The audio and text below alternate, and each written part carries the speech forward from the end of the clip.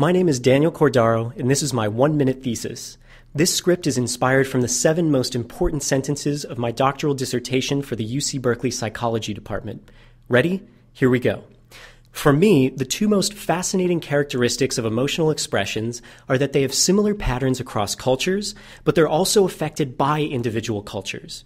Inspired by this, I wanted to study the patterns of nonverbal expression for 22 different emotions.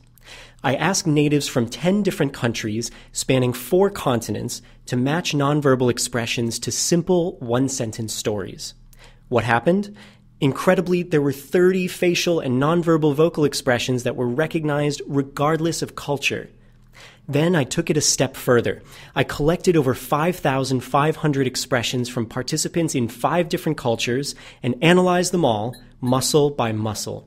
All 22 emotions showed some patterns across the 5 cultures, but even more exciting were the over 100 culture-specific variations that demonstrated the importance of cultural context. My conclusion is that there may be at least 30 universal nonverbal expressions, but cultural context plays a key role in how they're expressed. This was my 1-minute thesis. Keep smiling as long as it's culturally appropriate, and thanks for watching.